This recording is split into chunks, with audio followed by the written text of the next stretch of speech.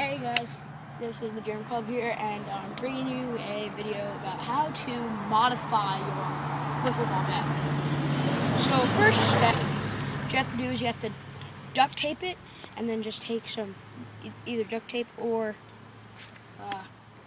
this. Can you stop? This kind of tape, and make a grip.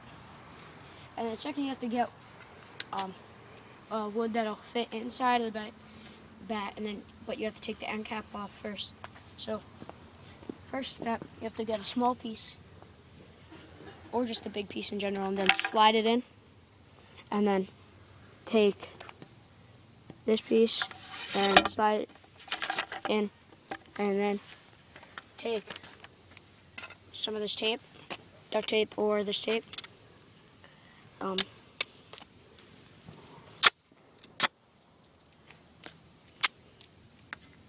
and it's probably not the most efficient way to do it, but okay,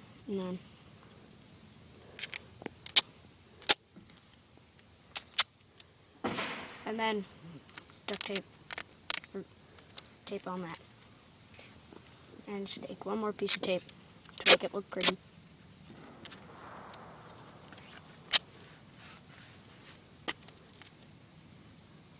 Put it around the end.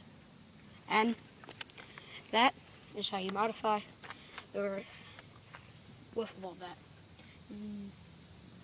We'll go test it out. Yeah.